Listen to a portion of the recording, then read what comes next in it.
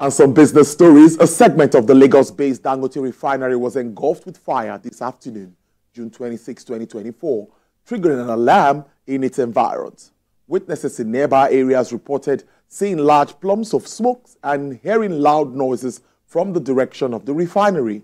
TVC News business desk gathered that the fire broke out around noon in the effluent plant of the refinery.